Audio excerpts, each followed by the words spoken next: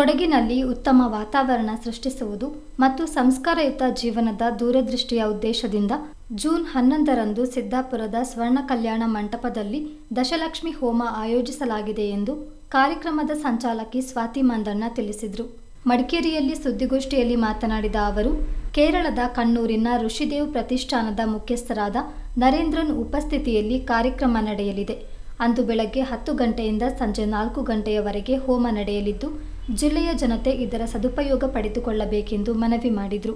ಜಿಲ್ಲೆಯಲ್ಲಿ ಪರಿಸರ ಕಲುಷಿತವಾಗಿದೆ, ಮನುಷ್ಯ ಸಂಬಂಧಗಳು ಹಾಳಾಗಿದೆ, ಪ್ರತಿಯೊಬ್ಬರಲ್ಲೂ ಋಣಾತ್ಮಕ ಚಿಂತನೆಗಳು ತುಂಬುತ್ತಿದೆ. ಇದರಿಂದಾಗಿ ದೈಹಿಕ ಮತ್ತು ಮಾನಸಿಕ ರೋಗಗಳು ಹೆಚ್ಚಾಗ್ತಿದೆ.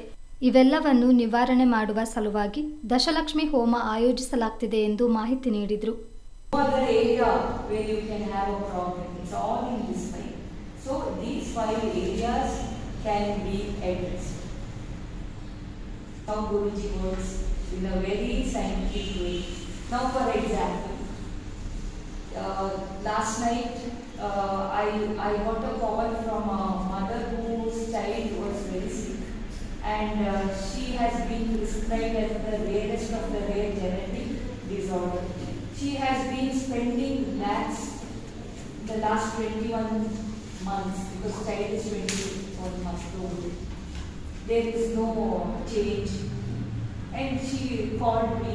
And so how does Guruji work? He sends the photo for analysis. He has got a lab in Rishidev Foundation, Kannur. He has trained people to analyze the aura of the person. A complete picture is given.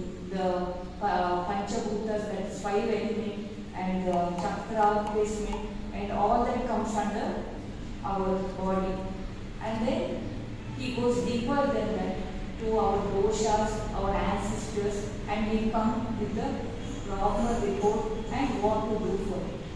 And if the patient is willing, he can opt for this spiritual way of getting cured.